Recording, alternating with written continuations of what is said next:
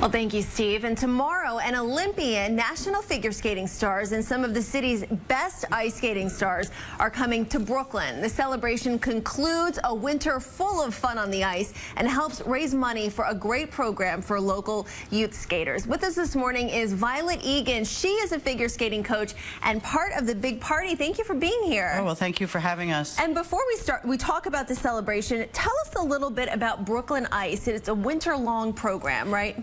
Brooklyn Ice is a non-for-profit free program for children who live in Brooklyn.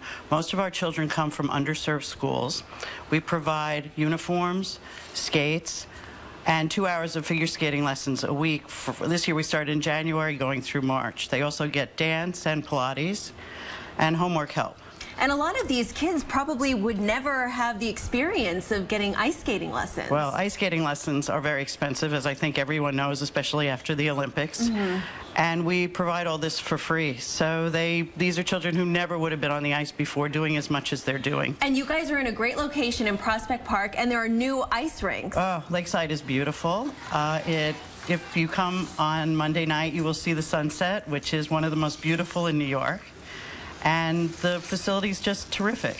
How many kids do you have participating? Right now we have 40 registered students. We hope to increase that, but increasing students means increasing money to pay for them. Yeah, so talk a little bit about that, because you guys survive on donations, right? We survive on donations, and the United States Figure Skating Association nominated us to be represented by Prudential, who gave us an award at Nationals and gave us a grant, but the grant only covers a small part of our expenses. So tell us a little bit about the celebration tomorrow night. Well, our children are doing a short program because our season was very short this year, but we do have the Skyliners novice team, who were just bronze medalists in the Nationals.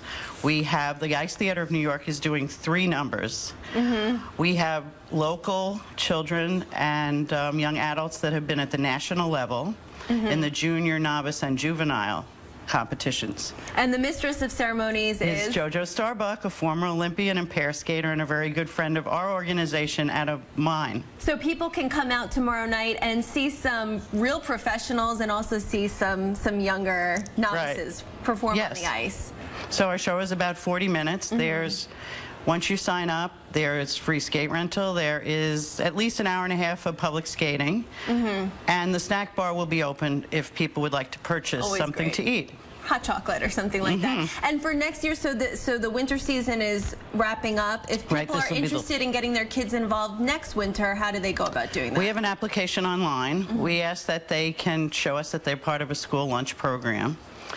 And they can fill it out online. We already have a waiting list for next year, but we do have spots available. All right, wonderful. Thank you so much for being here. Well, thank you. We so appreciate it. And the Brooklyn Ice Celebration begins tomorrow night at 6 o'clock at Prospect Park in Brooklyn. Tickets are still available. We've posted a link with more information on our website, cbsnewyork.com.